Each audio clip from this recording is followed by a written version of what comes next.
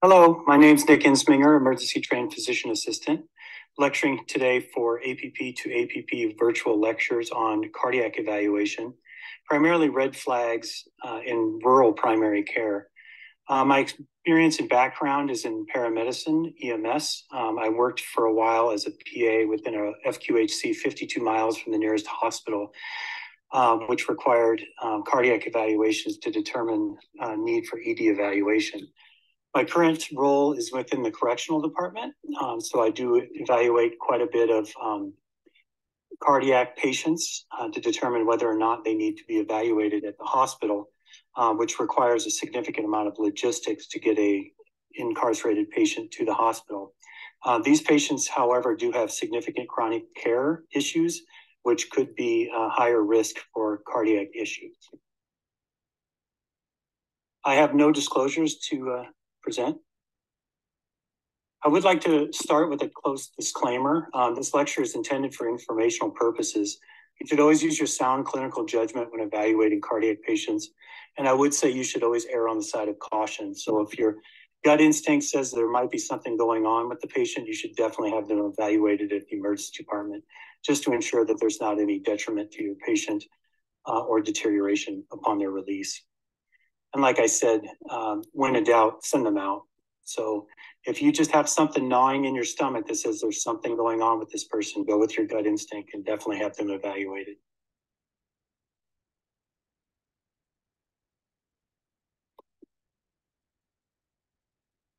The objectives for this lecture are as a quick review and approach of the cardiac complaints using the red flag approach. A lot of people and a lot of you have a significant amount of experience, and I do understand that this may seem, somewhat benign or someone you already know quite a bit. But it is important to review these skills on a regular basis, especially if you do work in a primary care setting, to ensure that you're not missing anything and or not oversending patients to the emergency department, increasing the burdens along the healthcare system. Second is to understand the importance of history taking and risk factors. Typically with a red flag approach, one, you look for specific things that say this person does need further evaluation. But if you're not quite clear, a lot of times it's the history and the risk factors of the patient that will help determine whether or not the patient needs to be evaluated. Third, understanding the significance of vitals. This is often overlooked. A lot of times patients are seen with hypertension or other vitals, but it's very close significance that needs to be taken into account as your initial presentation, and the vital sign review can oftentimes tell you right off the bat whether a patient needs to be sent or not. Review obvious and subtle EKG findings. We all know the EKG, ST elevation, ST depressions, all those kind of things. I just want to review some less common and maybe less known EKG findings you should be watching out for. I would like to review important differentials not to miss, and then also considering when to determine ED evaluation is appropriate, especially in a rural setting. Always erring on the side of caution, as I said earlier. Chest pain is the second most common complaint and often seen in the emergency department. And of those complaints, you can further break it down. So it's usually 5% of all the department visits, like I said earlier. 31% of these turn out to be an ACS syndrome. As you go down, pulmonary embolism, pneumothorax, tamponades, such, all of these are important differentials not to miss. There's also other common complaints that are a little bit less obviously life-threatening, such as GERD, gastritis, musculoskeletal issues. And all of these things can be broken down, especially based off your evaluation. And a lot of these more higher intensity, more worrisome complaints, such as ACS and pulmonary embolism, all those kind of things can oftentimes be sorted out through a red flag approach in looking at the patient's history and examination, looking for those specific findings when you target your exam. Chest pain evaluations is a law of probability. So chest pain includes like a focus assessment, subjective and objective. And what you're looking for is you're looking for underlying risk factors and or underlying symptoms or findings on your exam that increase the probability that the patient does have some significant problem going on that needs evaluation. Now, if these things can be systematically kind of ruled out, your probability decreases, especially through your exam and non-finding these red flag symptoms. This is a great slide I found on UpToDate. It shows the likelihood ratios of MI associated with chest pain when you're doing your complaint history, or the patient presents with a chest pain history. Things that do increase the probability are radiation to the right arms or shoulders, as we all know, bilateral arms, exertional chest pain, all the things we're kind of taught in school. One of the things that might be overlooked sometimes is nausea and vomiting. That's a very important one to look out for, and increases the probability of having an underlying ACS issue. Not that we're only going to talk about ACS in this lecture, but it is important. Some complaints or things you might find that decrease the likelihood of underlying ACS are pleuritic pain, so taking a deep breath and it hurts. Now, that may decrease ACS. However, you do have to consider things like pulmonary embolism, pneumothorax, and other things. Positional, sometimes, person lays back, it gets worse. A lot of times you might think of pancreatitis, less like the ACS. Sharp pain may be associated with musculoskeletal, maybe associated with PE. Inframammary is around the mammary glands. You might have some, changes as far as hormonal changes, and then obviously non-exertional pain. All of these things can kind of decrease your likelihood of potential underlying MI syndromes. Now, again, these may decrease it. However, when you put in your risk factors and you put in your vital signs, that may up the probability and maybe, might be a little bit suspicious that this might be going on. Obviously, EKGs will help you, but they're not always the ultimate diagnostic tool as well. So we'll talk about that too. Differentials, we kind of just talked about those big important ones. Obviously, somebody shows up with a chest pain or cardiovascular complaint, you're going to be worried about ACS, right? Especially that, say older gentleman, he's got crushing chest pain. It's it radiates to both of his arms. It started gradually or even suddenly sometimes. Not alleviated by anything. That's a very important one. Obviously, it's going to be pretty straightforward. Now, aortic dissection or aortic aneurysm is a very commonly missed differential or diagnosis within the emergency department. It's not always thought of. In the emergency department, you get a person that has, chest pain. It may be radiating to their back or maybe, to their arm. You get serial troponins. You don't find anything. And then suddenly you're like, oh, maybe I should check for that. You're not seeing anything on chest x-ray. Unfortunately, some of these patients are discharged home. So it's something definitely to keep on your differential because it can have serious detrimental effects if it's not found. Embolism, we talked about earlier, specific patients are at higher risk for this. Arrhythmias, infectious diseases. I see this quite a bit within the correctional setting. There's a lot of IV drug users. So endocarditis, which may not be seen in some areas based on their population base. However, it is something to always be on your mind, especially those patients that may have a mild fever, may present with a little bit of URI symptoms. And you also notice a new onset murmur. These patients should be very highly suspicious for potential underlying endocarditis. Myocarditis, pericarditis, obviously pericarditis is a little bit less a life-threatening issue. Some lower stuff, gastrointestinal reflux, musculoskeletal pain. Big one is esophageal rupture. It's not something we often think about, especially those people that are post-scope. A lot of times it's associated with nausea, vomiting. They can't eat. They'll throw it up. Those kind of things are also something we should always think about, coughing up some blood in their vomit, things like that. We just talk about pericarditis.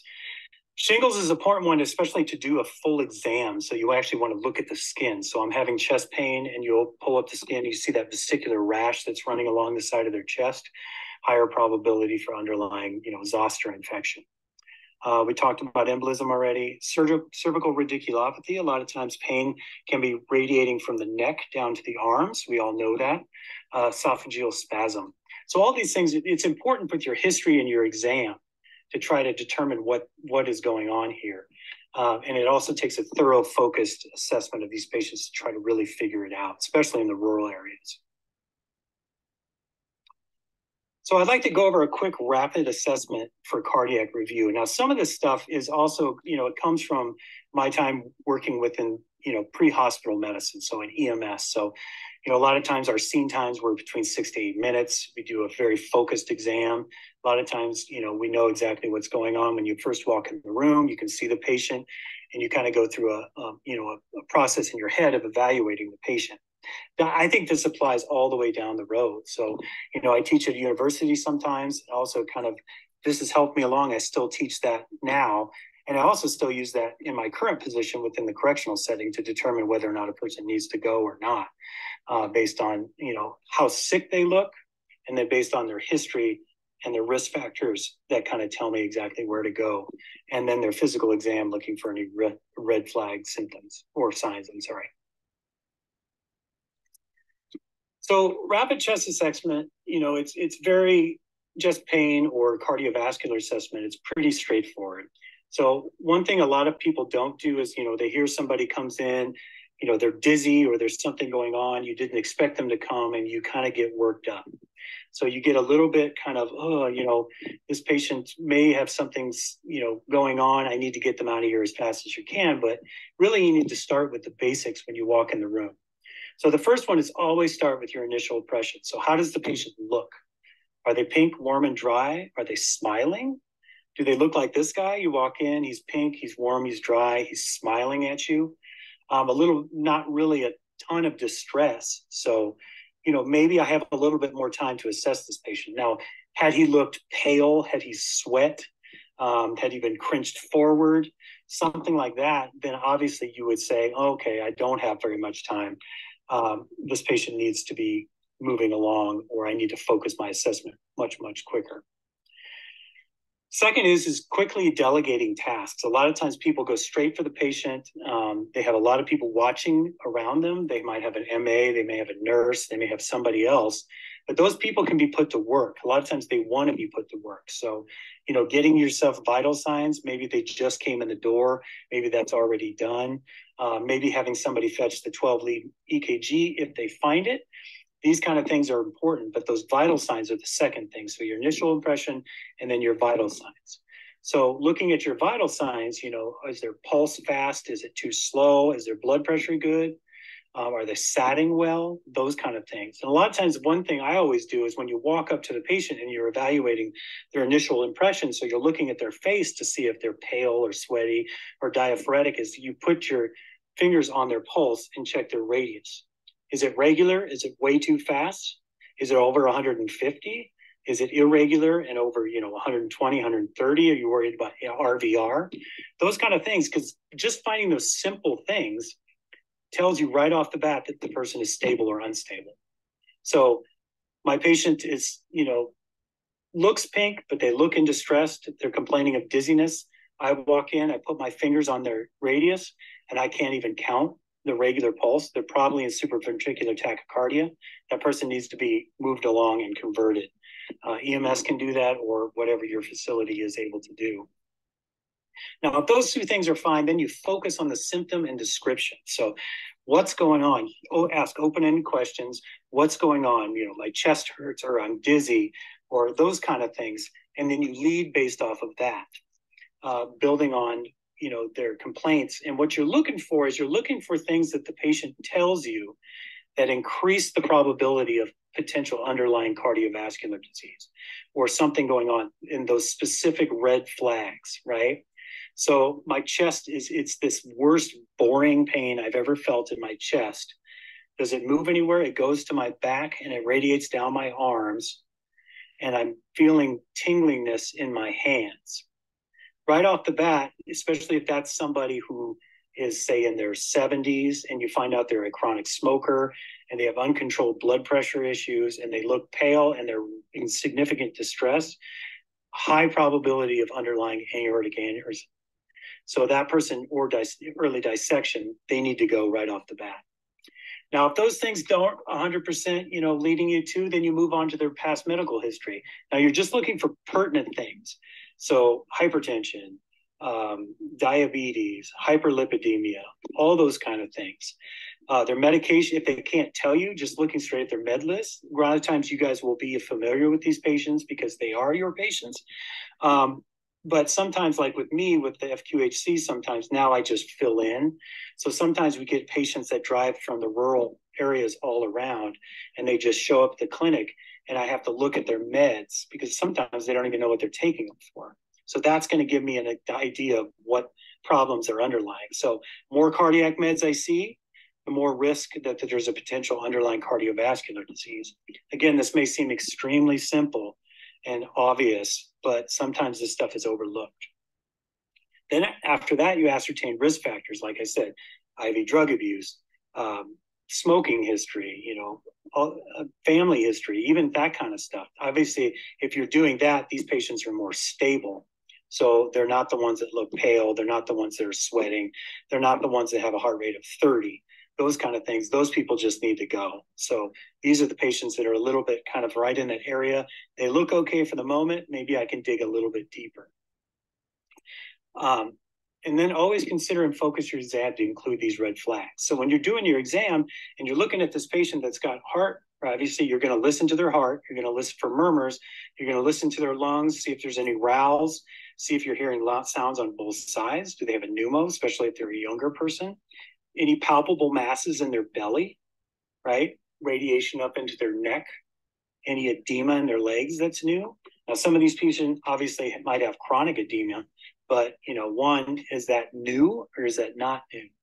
So those kind of things are very important as well. Those could kind of show you the body's ability to compensate, especially in some ways, that might be kind of overtaken after a certain amount of time. Those things you really should do. Some things you should not do, is some people do these things is that, assume that a younger patient is non-cardiac. So a patient that comes in, is 28 years old, complaining of chest pain, it's probably anxiety. You're probably just fine. You're too young for this, but those kind of things are not 100% true. So we're seeing more hyperlipidemia. We're seeing more patients with,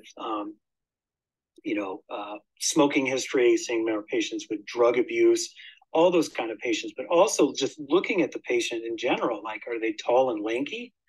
Do they look like they have a connective tissue disease? Do they look like they might have a Marfan's going on that may be undiagnosed? That may be concerning for an underlying rupture or aneurysm.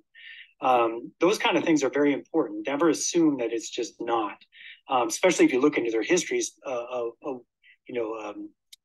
later teens girl that or woman that's on birth control that smokes might have a deep pain within their chest.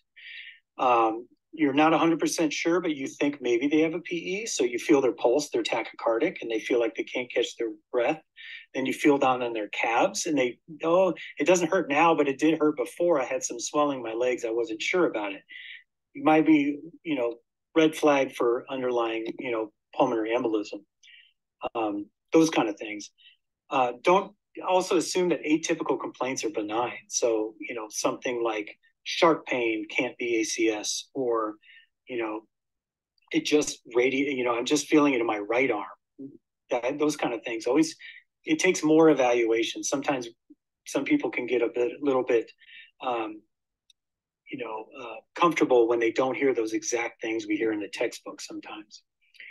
And, if you have the ability and you have the chart and you do have an EKG, never forget to look at it and compare it to another one that you're getting. So these patients are obviously, like we said earlier, they're on the stable side. But if I see changes in this EKG compared to this EKG, those patients should probably be sent out. You definitely should send those patients out for evaluation. And then don't limit your exam to heart and lungs. The belly is very important. The calves are very important. The carotids are very important. Even radial pulses, pedal pulses, and looking for edema. Those things are really important when evaluating the patient. Don't forget about those things. Also, just a general skin exam. Am I seeing a rash? You all heard about the splinter hemorrhages that people can get, especially when they're IV drug abuse, or they might have lesions along their leg. with that murmur and that maybe URI or fever. Those are kind of things are endocarditis based that you should worry about those kind of things. And again, this is one approach that I've always found is concentrate and listen for red flags. Okay, so front to back pain. Okay, there's nothing I can do to make it better. It's radiating down both my arms. I was mowing the lawn when it happened. I felt like I was going to pass out. I was laying down. It woke me up from sleep. All those kind of things. Those increase the probability that there's probably some cardiac vascular event going on. And these patients do require further examination with testing that's not available typically within the primary care clinic. So the focused cardiac examination, like we said earlier, when you start, keep calm and start with the basics. What do they look like, right? When you walk in the door and you introduce yourself, what do they look like? Are they pale? Are they talking to you? Do they seem like they're in distress? Okay. When you see that, obviously, if they're distressed, they're pale, and they don't look good, they can't sit up, those are kind of things, you're going to move the patient along, but, that's what you're focused in on. You're focused in on what the patient looks like. And at doing that, make sure you delegate. So you're delegating things around you.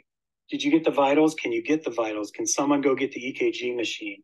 Can somebody go get something else? Those kind of things. If there's patients in the room, or the patients in the room, you have staff in the room, use them. If there's too many people in the room, move them out. So somebody, multiple family members sometimes can be in there.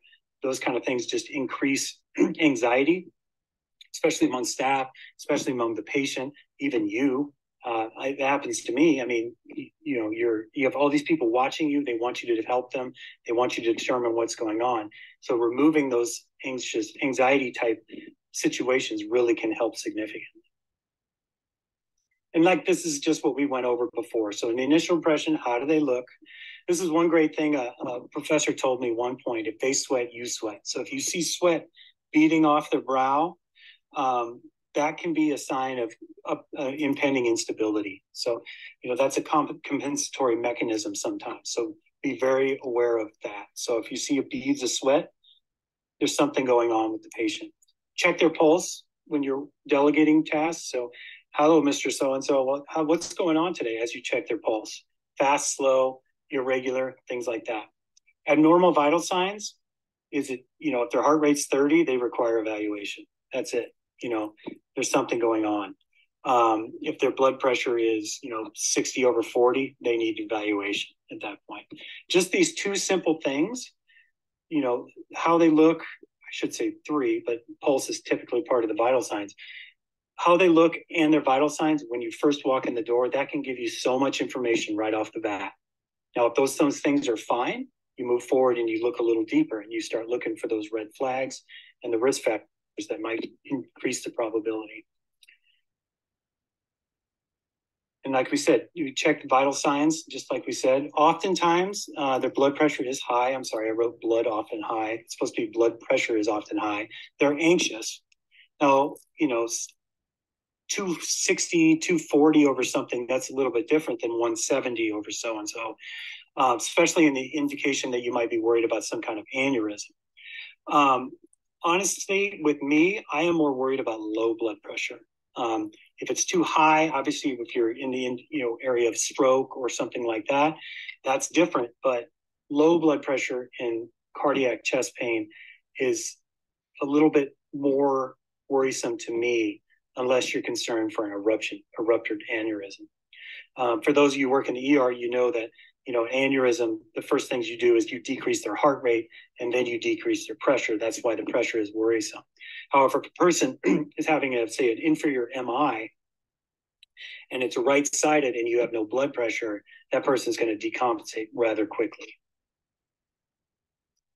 So rule number 2, keep your approach organized and focused, and try to keep calm as much as possible. It's going to be in your head worrisome. Especially if you worked in a facility like I do, which I'm assuming a lot of you probably do, you're 52 miles from nowhere. You are the only provider there. It's you and one MA, and, you're responsible for an area that, is I can't even remember how many thousand people live in that area. So the first place they're going to come is to you. So when they show up, you kind of actually become this little ER assessment for it. So when the person comes in, a lot of times they know each other. There's going to be high anxiety going around all over the place. So the main thing is if you remain calm, it makes the patients remain calm. It helps their blood pressure. It helps their vital signs. Like I said, it helps them, determine that you may know what you're doing, but it also keeps your staff calm and allows them to focus on what they're doing. Again, this seems basic. It seems like it, I shouldn't even have to be said, but you do see it on occasion. And then focus your vitals and your signs and symptoms you're looking for on the cardiovascular conditions. So, like I said, when you're questioning, but also, looking at their physical exam. So the patient says, I have boring chest pain, like we said, front to back, hypertension, and smoking, and they have a new murmur, then I really worry about maybe underlying dissection. Patient needs to go. If they're diaphoretic, the chest pain is non-provocable, it's radiating to both arms, obviously they need to go. History of hyperlipidemia, diabetes, they're higher risk for ACS. So there's really not much at that point, but they definitely need evaluation.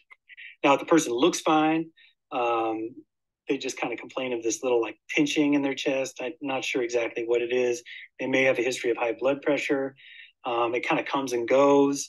Those kind of things, that doesn't necessarily seem like a cardiac issue, but I still need to get more. Their vital signs are stable. They look fine. They're pale, or they're pink, warm, and dry, or normal, warm, and dry. Those kind of things are what you're looking at. But just keep it focused. A lot of times, going off into those other tangents that sometimes we all, especially newer APPs, allergies and all those other stuff, those things are important, especially if you're going towards treatment, but focusing in your exam on what I'm looking for, things that are going to kill this patient if I miss them. Those are the things I'm looking for.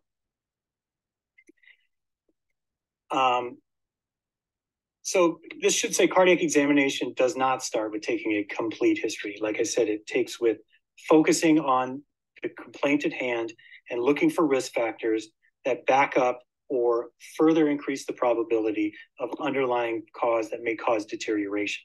That in combination with red flag symptoms and other things. So start by getting a good understanding of the complaint. So, explain what you're feeling right now. What does it feel like? What makes it worse? What makes it better? Have you ever had this happen before? Those kind of things, just kind of build on that understanding of what exactly is going on. And typically those things, some people use the OPQRST, which is onset, provoke, quality, radiation, severity, and time. Or some people just say, onset, location, character, aggravating factors, radiation, and timing. These things are important because each one of these things builds upon the other one to increase the probability of potential underlying cardiovascular disease. And each one has its own important aspect in the assessment. So again, what were you doing when the symptoms started? So you do worry about people that, are exerting themselves, especially older populations, are they having some form of coronary ischemia? Those kind of things, decreased blood flow to the pericardium, which can cause, cardiac damage. Did it wake you from sleep? That's another one that's concerning. Or were you just sitting there at rest? Were you doing push-ups? That could be costochondral type stuff, were you lifting? Were you twisting something? All those kinds of things are very important. Did it come on all of a sudden, or was it a gradual onset? Now, yeah, it came on quite suddenly, but not that intense. That's a little bit less than it came on full or extremely strong all at once. That's a little bit worrisome for underlying aneurysm. Nothing, I was told at one point during my training, is nothing good comes on fast and strong. And then nothing bad gets better with medications. So anything that comes on that strong, just right off the bat, be highly suspicious that there's something going on. Like I said, exercise or rest. And don't forget to ask, especially in the younger populations, about workouts and routines and liftings and things like that. Because a lot of times those do lead you to kind of seeing that it might be a musculoskeletal type issue.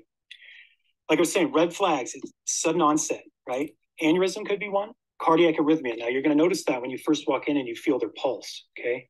I don't necessarily think I feel an arrhythmia, but that's one thing. Embolism will come on quick. My pain is sharp. It came on all of a sudden, and I couldn't catch my breath. Some things we're seeing every once in a while now, especially with younger populations, is they're doing things like huffing paints or doing other kinds of things that actually cause pneumothorax in their lungs. So coming on quick and fast. Now it can be gradual, but sometimes when they drop a lung, I suddenly just couldn't breathe. So that's where my assessment needs to come in and looking from that aspect.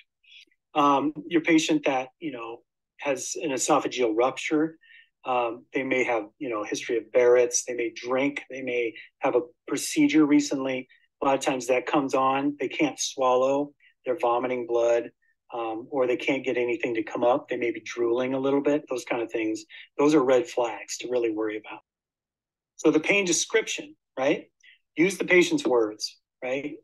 It's important not to, does it feel tight or does it feel sharp or does it feel, because a lot of times, one, if they're really worried about it, they'll agree with you. But two, it doesn't allow them to really focus their thought process. So tell me what it feels like. Well, it's sharp. Okay. Well, sharp can mean a lot of things.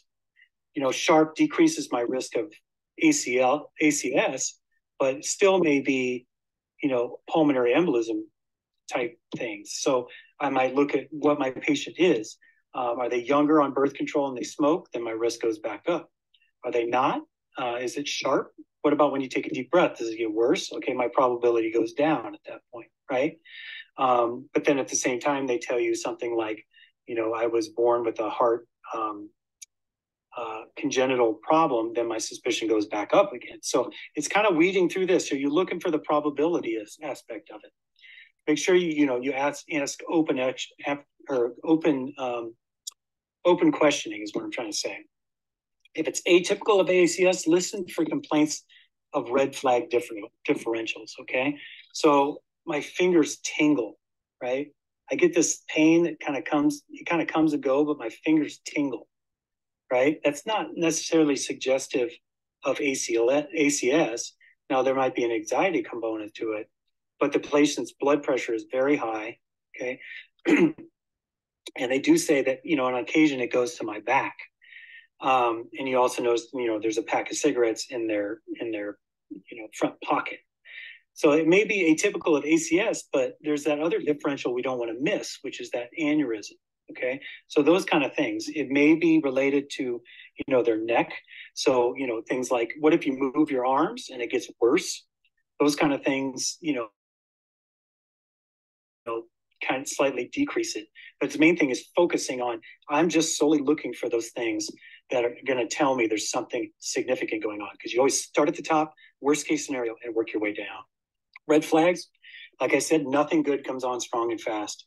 So it's the worst pain I ever had, and it came on all of a sudden.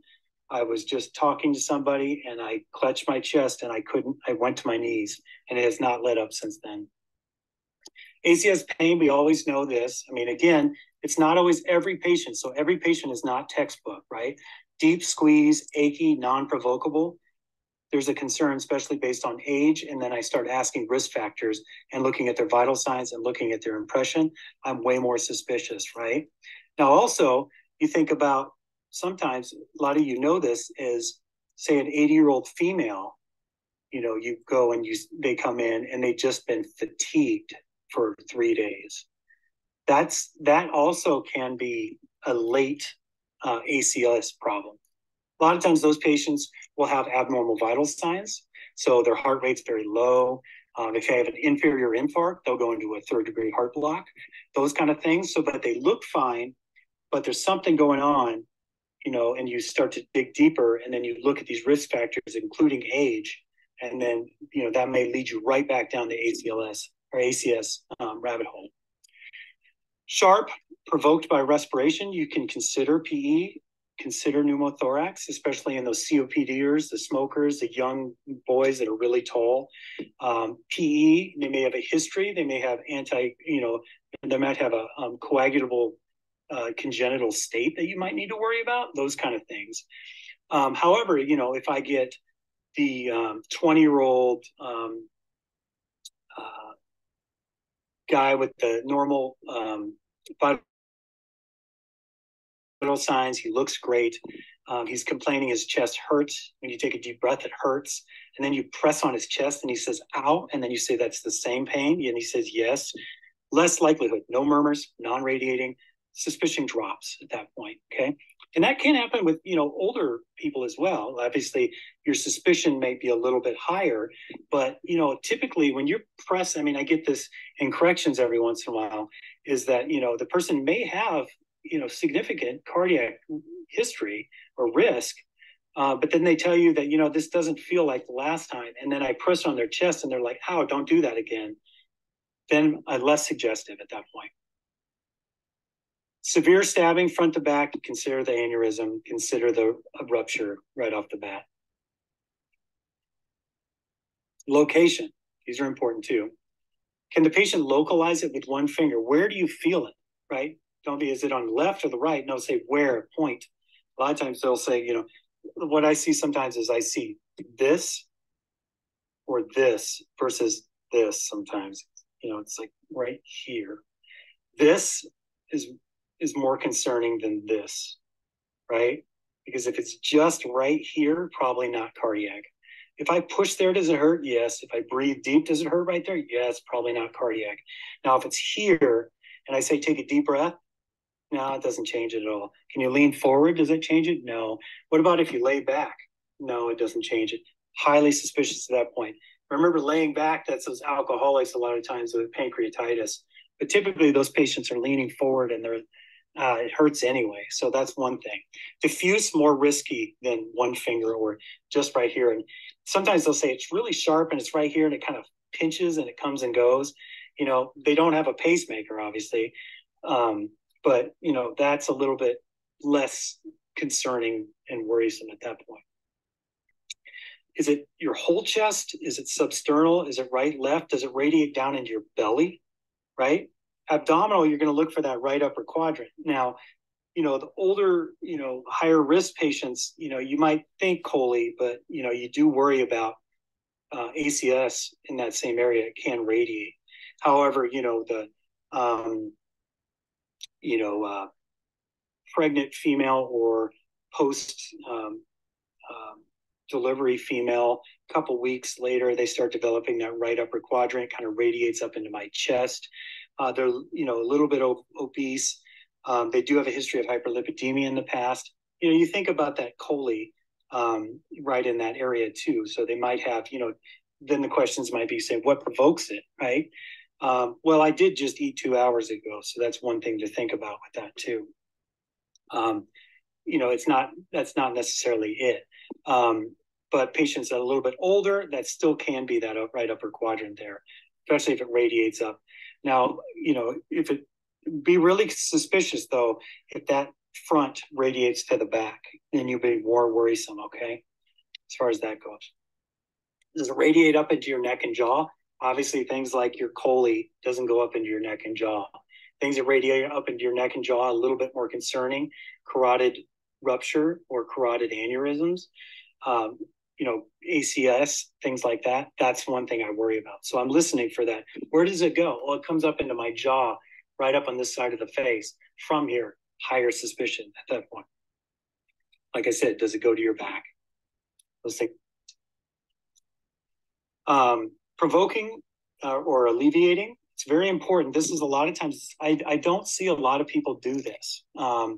They'll do a great assessment. They'll listen to their heart. They'll listen to their lungs. They'll press on their belly sometimes, those kind of things. But don't forget to push on their chest and ask them if it's the same pain. So if I push and it's like, oh, guys, stop, don't do that.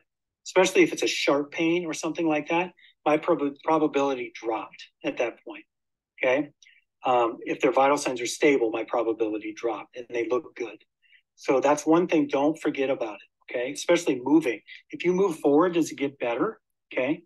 If you move back, does it get better? If you took Tums, did it get better? Those kind of things, those are important to do. Does breathing make it worse? Does breathing make it better? What medications did you try? Did you try some, Tylenol before I got here or before you came in? Did that help? Yeah, well, that may be something else. A lot of times Tylenol doesn't help cardiac induced pain. Do you carry nitroglycerin? Did you take that? Did it help? Yeah. So angina, you have a history of angina, it got better. So we can further move along from that. Now, a lot of times those MIs and anything like that, you'll give them those sprays of nitro and it doesn't help. They just sit there. It doesn't go away. So that's one indication too to worry about. Red flags, you can't provoke it, right? I'm pushing, nothing I do is making it better, okay? It's just always there. That's an increased risk for ACS. It's an increased risk for aneurysm. Provoked by respiration, especially associated with a tachycardia. Those are typically, PEs, things like that. They're very subtle and you don't get a lot of information. You have to kind of delve into it. So that's the most common finding on a PE patient is tachycardia. So the sharp chest pain, they may complain of shortness of breath, but their main finding when you actually do your physical exam is you'll find is tachycardia.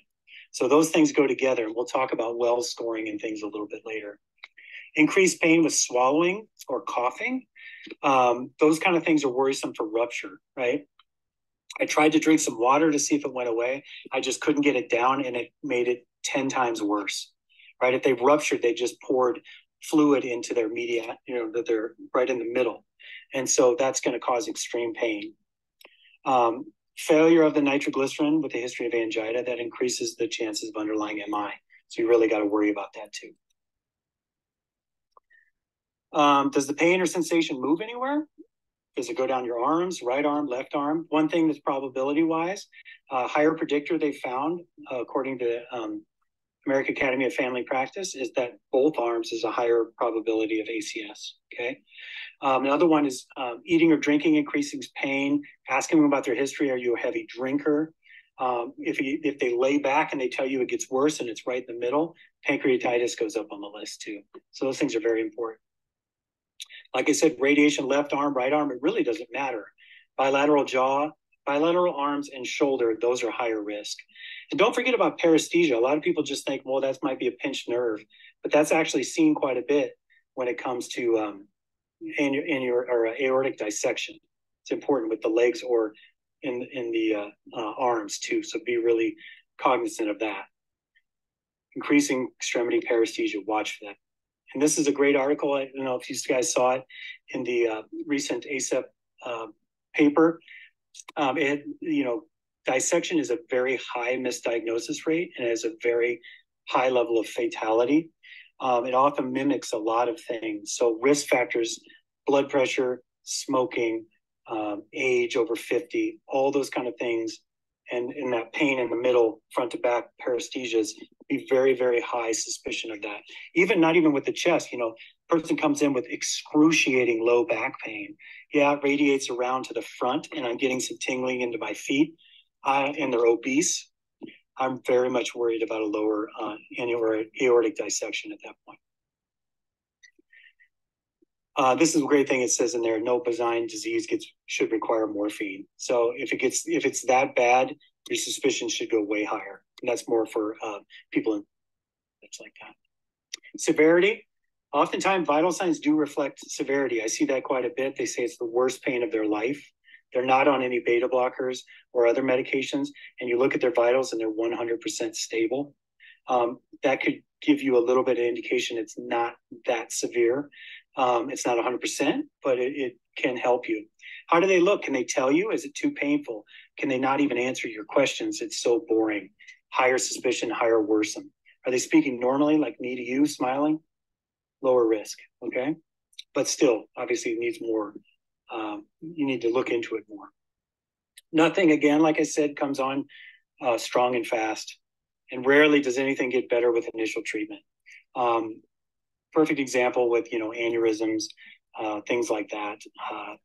I mean, even going even further, subarachnoid bleeds that come on all of a sudden. Those typical things, they don't get better with initial treatment. Pain out of proportion for exam, that's another one, especially if it's in that, the elderly female or male may have a history of past AFib. They have that left upper quadrant pain. Yeah, you think of ACS, but one thing you need to think about is mesenteric ischemia at the same time. A lot of times those patients have a severe pain, but you press on their belly and you're not getting much. Higher suspicion for something like that. Timing, duration, how long does it last? Is it continuous? Continuous has not changed, higher risk. If it comes and goes, if you're not seeing any evidence of underlying arrhythmia, otherwise, a little bit less suspicion at that point. Rule 3, focus on the factors that increase the diagnostic probability of potential for deterioration. That's what I always do when I focus on something or do my assessment, is I look for those red flags and I look for those key words that pop up in my head when they say it, that I need to look into that more. So some of those things are, I can't catch my breath. I feel short of breath, okay? I'm vomiting. I feel nauseous, okay? Cardiac problems do cause that. Hematemesis, so they throw ups and there's some blood in there. Are you an alcoholic? Things like that. Fever, URI symptoms, think endocarditis, myocarditis, those kind of things. Diaphoresis, that's right off the bat. If they're sweating and they're pale, there's something going on at that point. Coughing, but particularly hemoptysis, if they're coughing up blood. They may have a pneumo, they may have a PE. Dyspepsia, so it's severe dyspepsia. Say you give them a GI cocktail, you give them something, it doesn't go away. And obviously you're not going to pour something down their throat if you think they have a rupture. But that is an indication that, that can be concerning. Edema in their legs, decompensating, calf pain or swelling, DVT could move up. Recent illness, URI symptoms, like I said, may have myocarditis associated with it, or palpitations. They may be going in and out of AFib, in and out of SVT, all those things. It's very important otherwise to think of those things.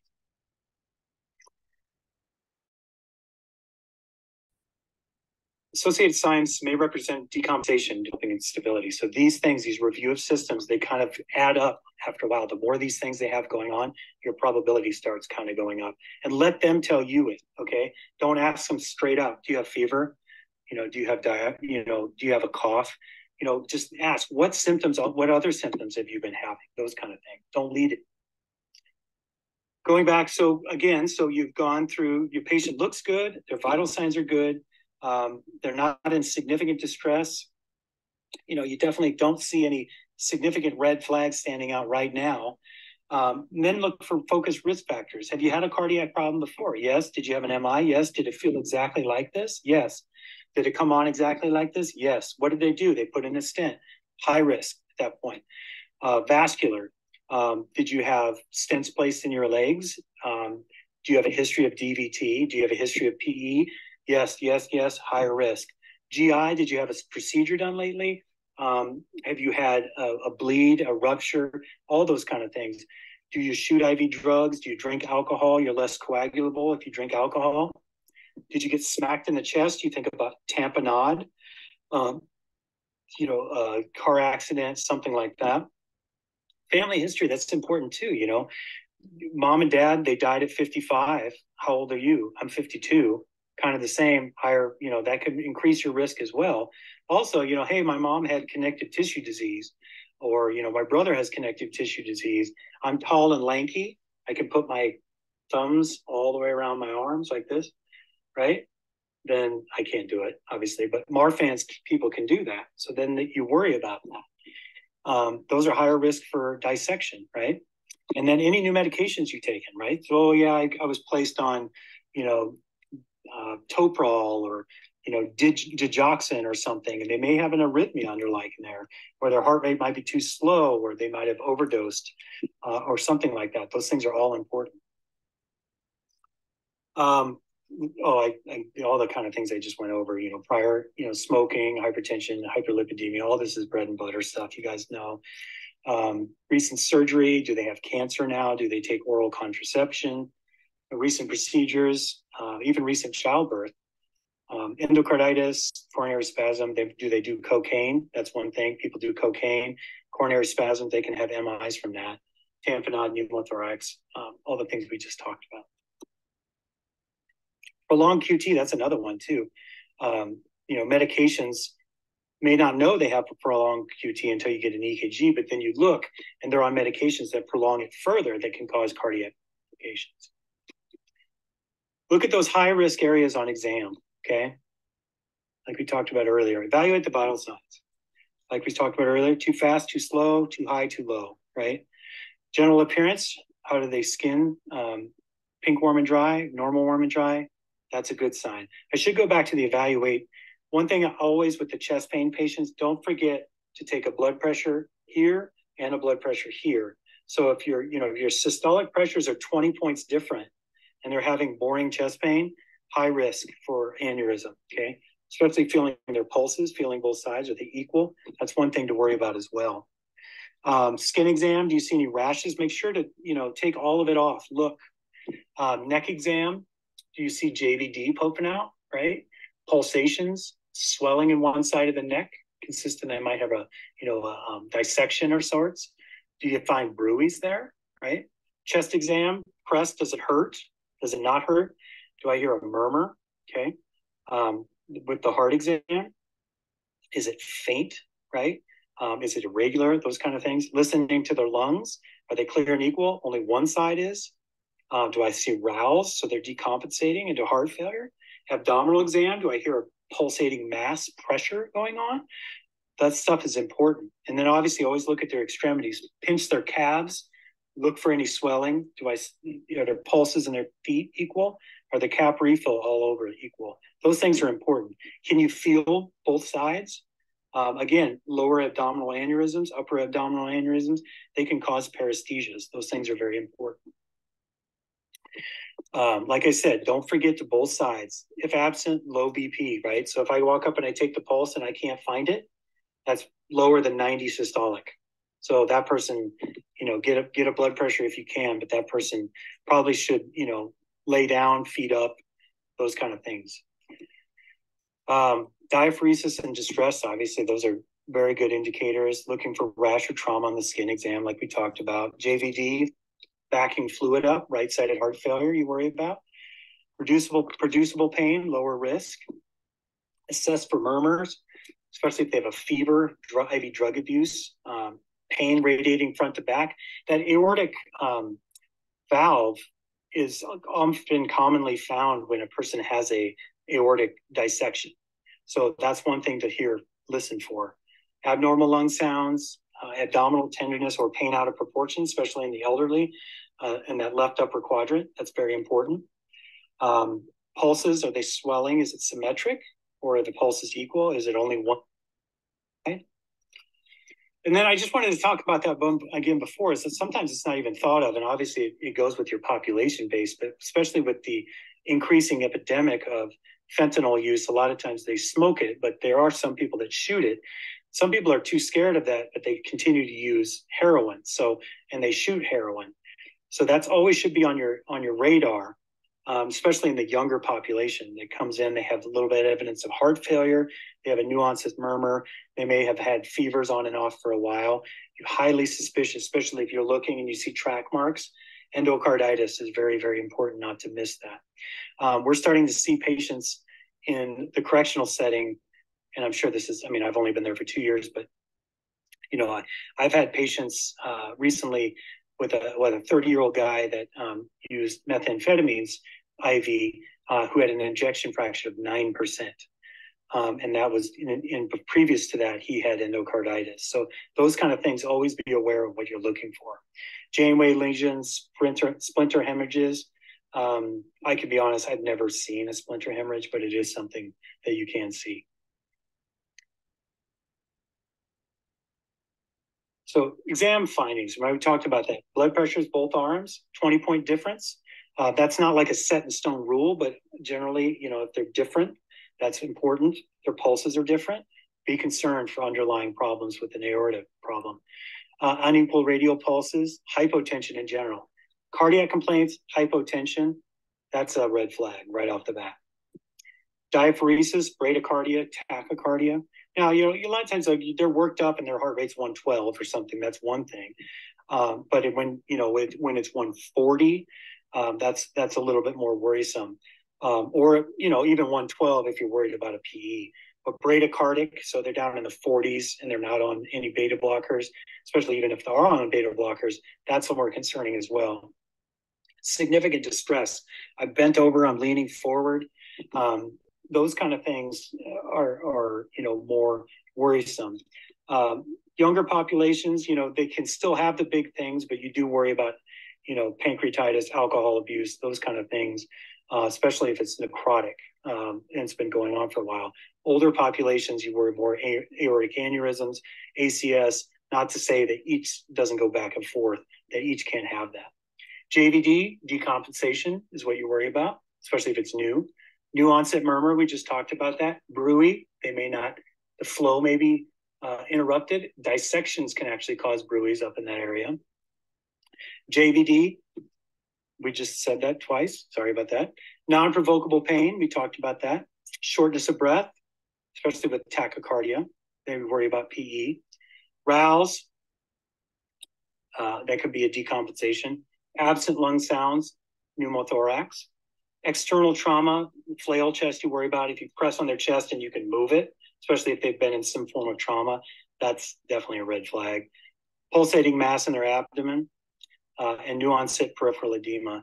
One thing that's great, if anybody's got training in it, is the point of care ultrasound. Some of these things you can actually see on there pretty easily. It can also help you guide your path. I do recommend people take courses like that. And then talked about. Tools, you guys should look these up. If you're kind of on the fence, and these are also great things to document into your chart that you thought of these things. The ADDRS also gives you a probability of potential underlying dissection or aneurysm. Wells criteria for PE, there's PERC, and then there's Wells for PE or DVT. PERC to me is, it's there, but it just tells you yes or no. Wells gives you a little bit more higher probability.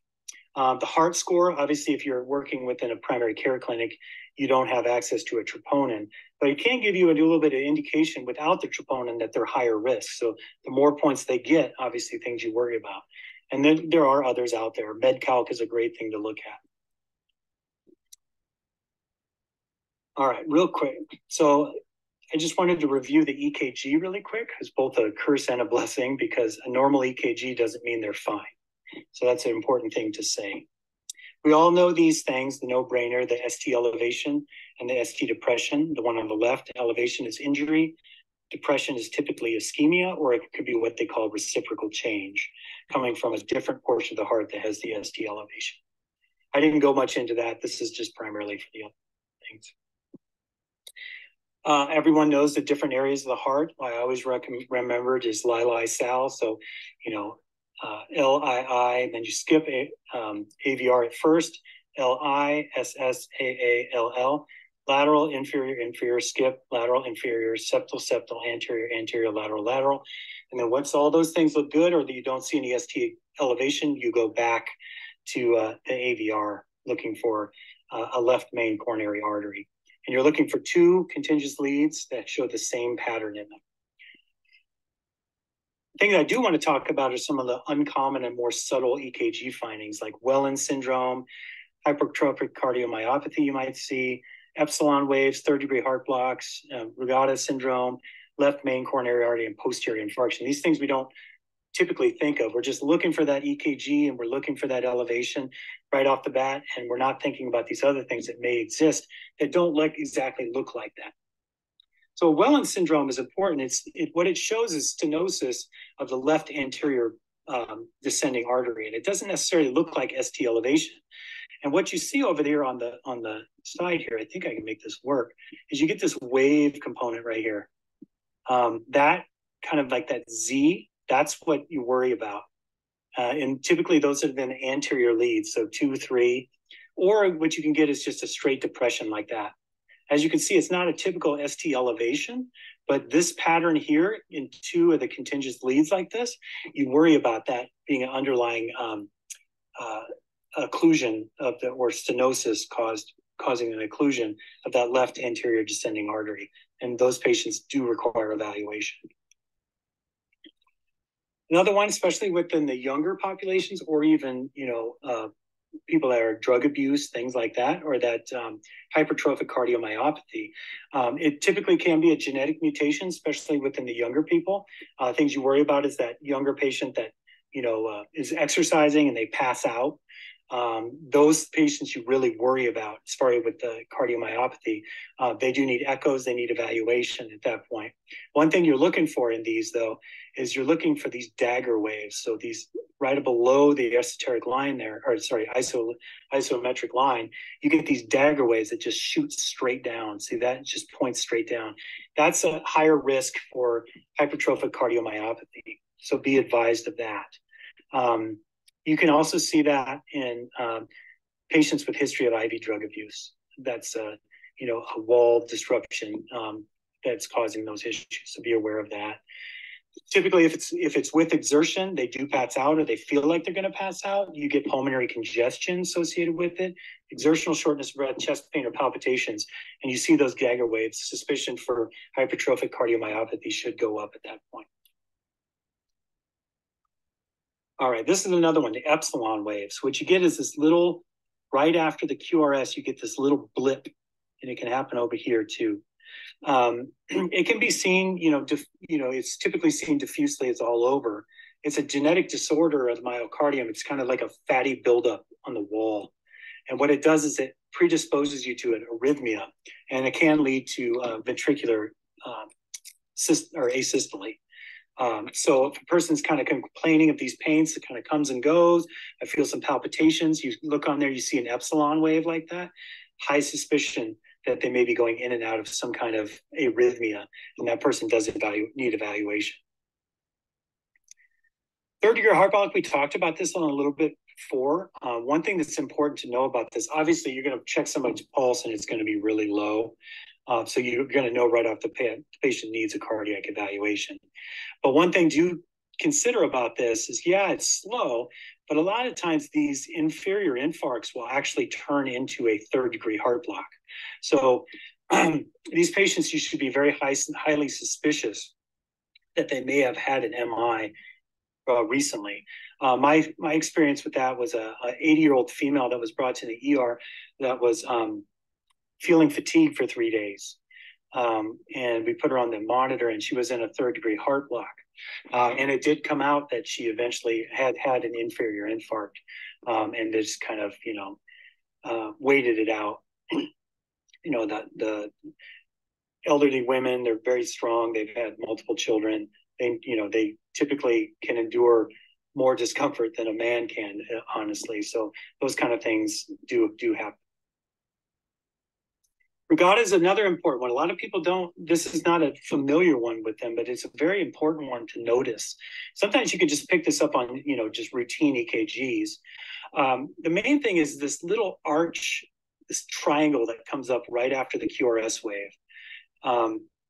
Or, what you'll see is kind of like this little like saddle that kind of comes along here. This is a sodium channel genetic deficiency.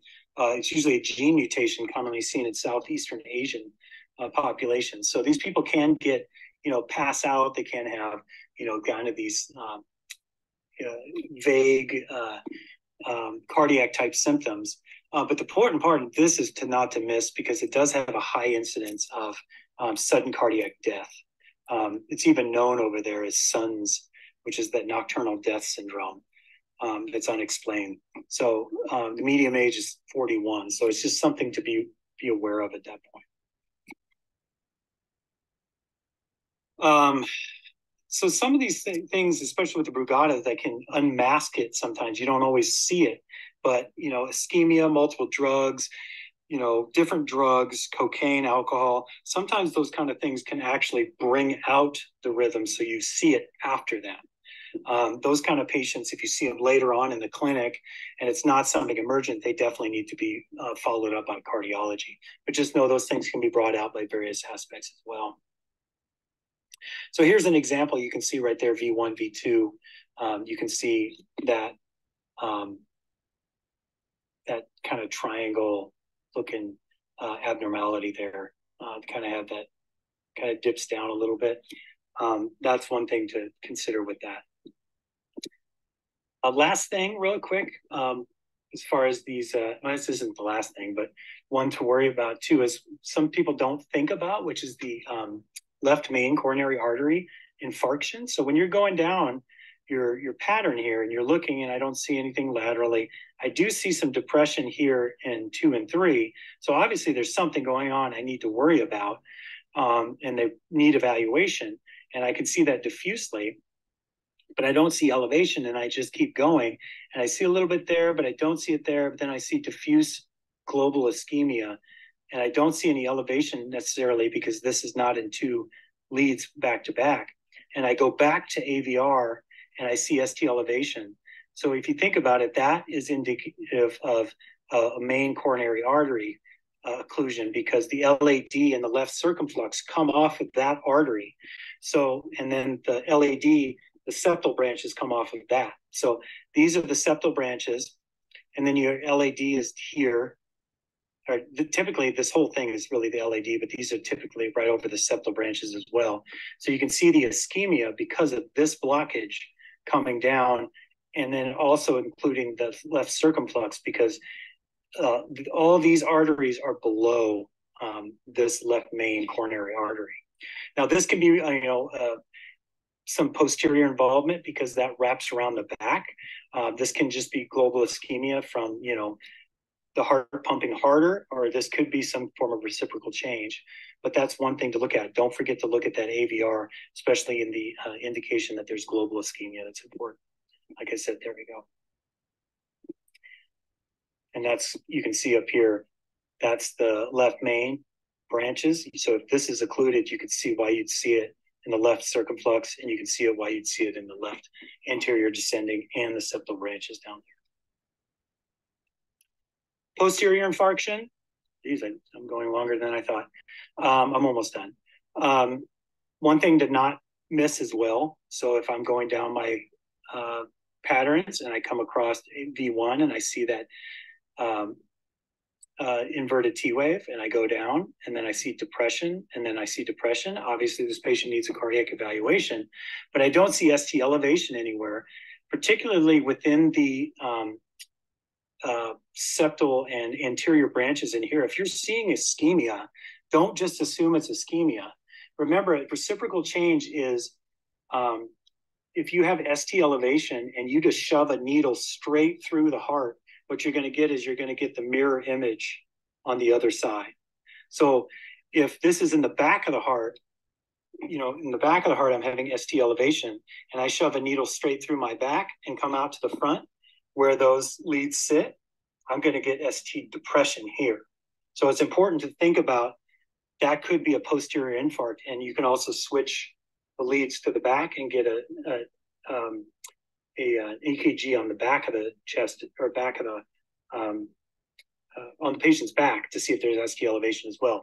Obviously, you already know there's a cardiac issue, so this patient needs to be sent out. But it is also more worrisome if the patient has reciprocal change from ST elevation than they just have ischemia. Because sometimes ischemia can actually clear up for a moment with nitroglycerin. So that's one thing to think about. And that's where I was talking about right in here. And then to talk about reciprocal change again, so you can see the back of the heart is where the infarction is. So if I put my leads on the front across the sternum, I'm going to see that ST depression right there. I'm sorry, my picture's right in the way. But if I put it on the back of the heart, I'm going to see the ST elevation back there, because this is a reciprocal change straight through the heart. And sometimes you get a little bit of a ventricular axis shift, but we didn't talk about that at this point. Other things with the EKG, there's all kinds of things that we talked about. Hyperkalemia to worry about, massive cardiac effusion. Typically, those have very small voltage complexes. I have never seen this before, I'll be honest with you, this intracranial hemorrhage. Wolff-Parkinson's-White, you get the delta wave that sits right there. And then left ventricular hypertrophy, we really didn't talk about that, but a lot of times you'll see that in the indication where there's heart failure, which could be secondary to an MI as well. Other ones we didn't talk about were like bundle branch blocks. Now, new onset left bundle branch block, that can be indicative of an anterior infarct as well. So that's where it's important to have comparative EKGs to see if they were in that before or they weren't.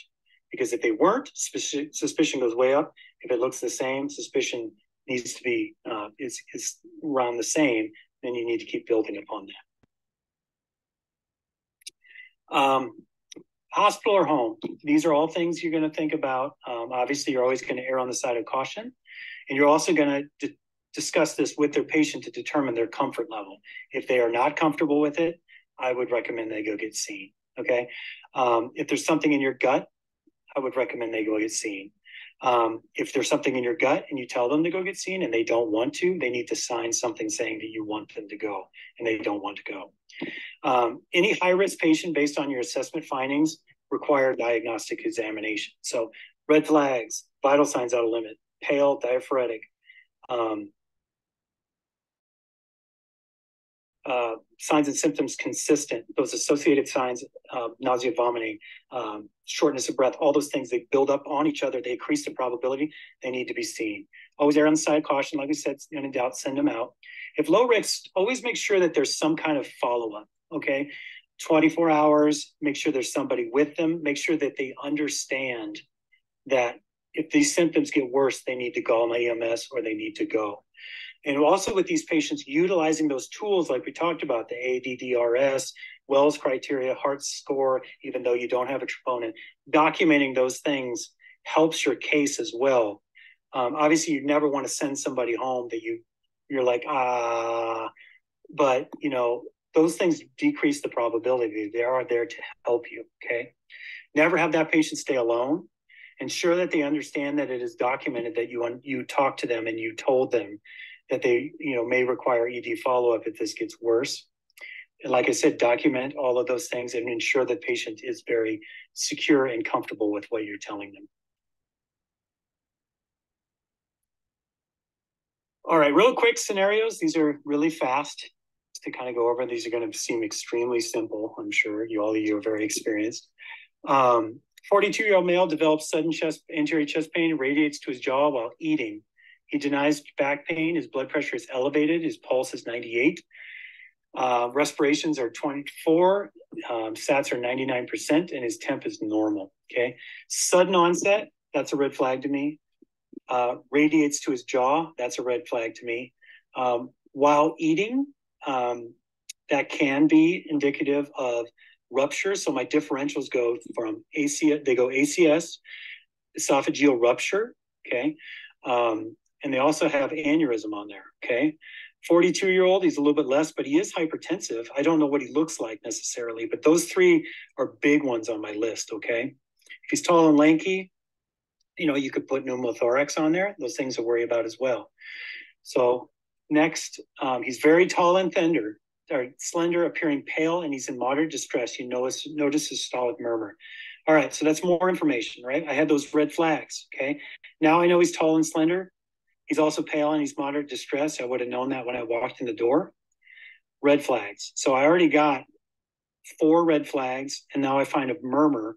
I got a 5th, okay? He's tall and slender. He could have Marfan's. He could have a connective tissue disease. I'm very highly suspicious. You delegate while you're getting things ready, and their EKG looks normal. You don't see anything.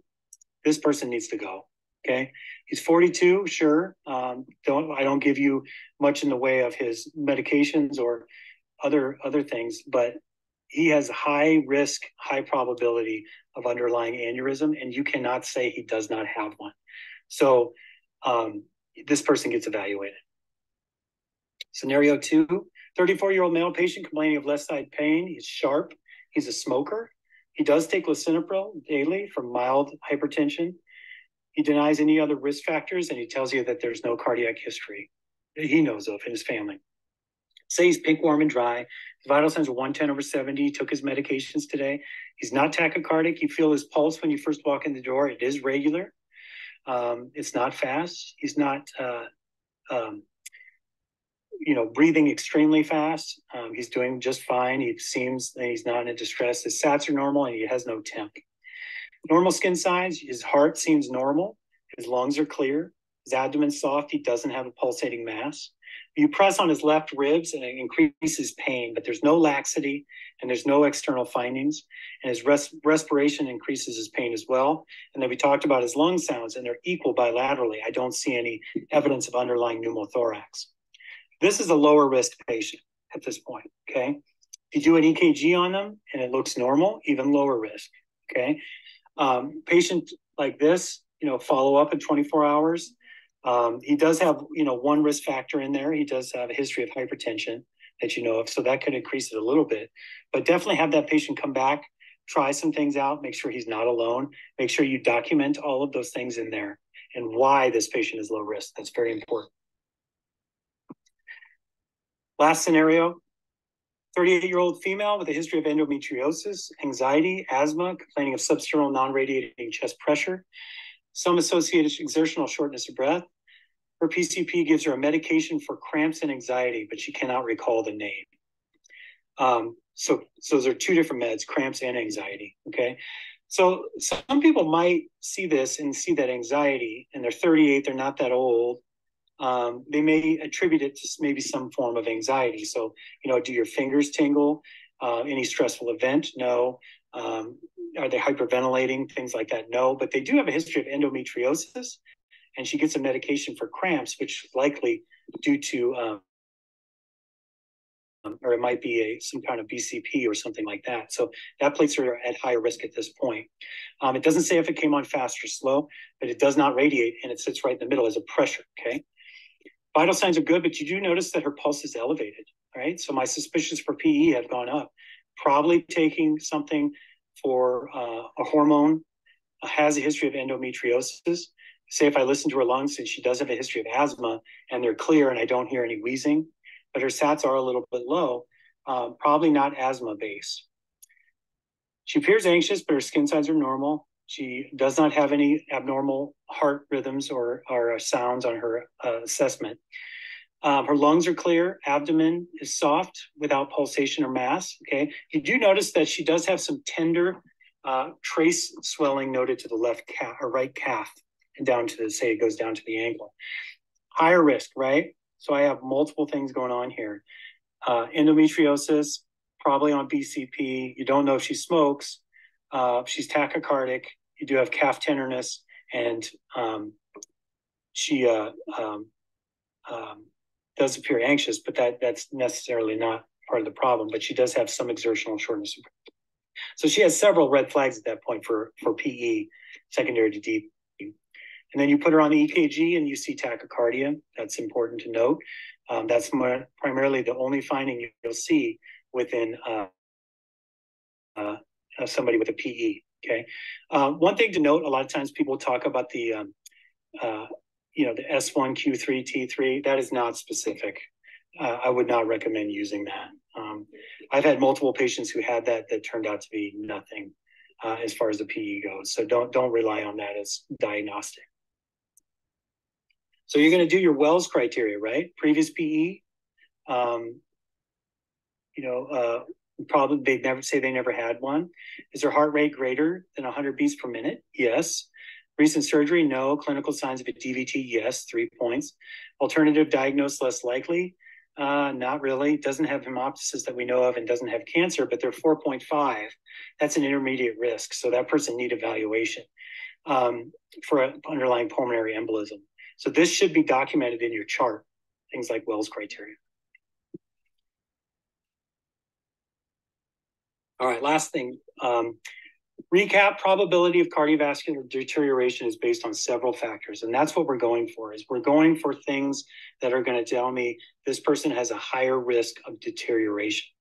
Vital signs, skin signs, what they're telling me, what I'm finding on exam, and what their risk factors are. You kind of weed it down based off those things and develop differentials from that point. Risk factors add to the probability of differentials. Red flag findings always require further evaluation. So you get a pulsating mass on their belly. that needs to be evaluated, especially if they're getting like, I feel like I'm going to pass out, or they're tachycardic. Radiates front to back with tingling in their fingers, like we talked about. Vital signs and exam findings, those are crucial. And always go with your gut. If everything looks good, and I can't tell you how many times I just had this feeling like this person needs to be evaluated. Now, I've been wrong before, as far as not wrong that the patient was, had deterioration. I'm talking about I've sent patients to the ER and then they found out there was nothing, but I'd rather that than nothing at all. But I've also had patients where I've just, something was wrong. And something just wasn't adding up. And so I did send them, and it did find out that there was something going on. So ensure that you go with your gut. That's very, very important. You guys are all very highly trained and you know exactly what you're doing. So that is a very, very good thing to go with. And always err on the side of caution. If you just don't know, and I'm not sure, err on the side of caution. There's nothing wrong with that at all. So last, I just like to say thank you for listening. I do appreciate APP to allowing me to do this lecture. I do like constructive criticism. So if there's anything that you guys see, or any stories you have, or things that I can improve on, please email me. My address is right there. I really appreciate it. And I thank you for your time. And I hope you all stay safe out there and continue to go good. Here's some of the references for the lecture. Great EKG site to look at, guy I've worked with before, is Life in the Fast Lane. I recommend you look at that. It's also cases, but it also gives you EKG by diagnosis. So that's a very good thing to look at. All right, well, I hope you all well, and have a good night. Thanks.